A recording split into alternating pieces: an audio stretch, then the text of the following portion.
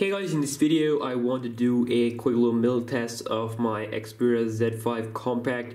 I already tested out some other liquids also to test out its waterproof capability, so it survived pretty good. So yeah, I think we should test out milk over here.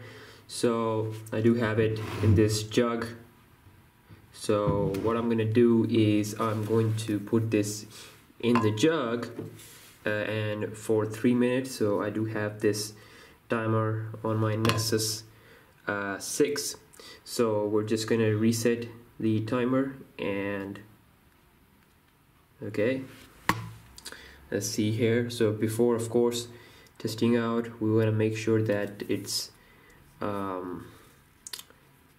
this port is closed tight, and just want to increase the brightness to the maximum. Here we go. Okay, so let's do this. Of course, you can't really see the phone. Yeah, there it is, but you can't really see the display. So let's see how this one will survive in the milk jug. So I'm also trying to get the Z5 Premium, so probably we will get it really soon, like maybe today. But yeah, we also have to cover some other phones. People are requesting some videos for BlackBerry Brave. Yeah, comparisons coming your way. 43 second, 44, 45, 46, 47, 48, 49, 1 minute almost.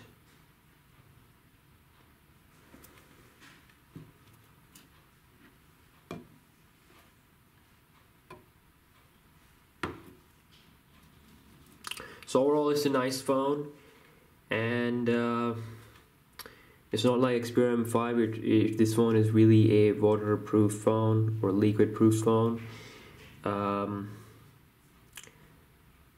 But I just want to test out everything up to give you like a clear idea of that this phone is really a waterproof phone. So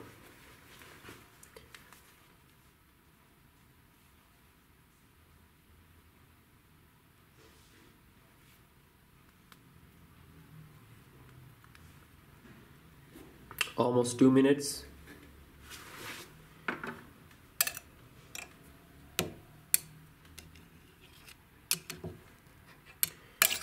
It's in the bottom, so it's really useless to,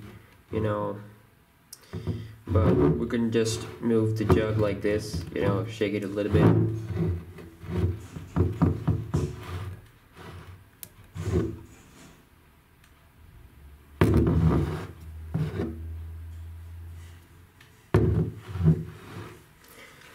Almost done.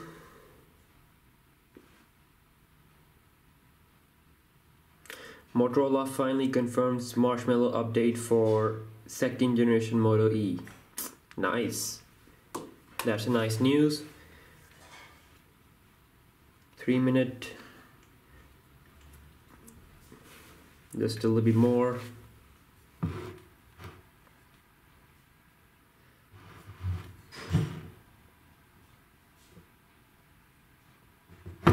Okay, almost done.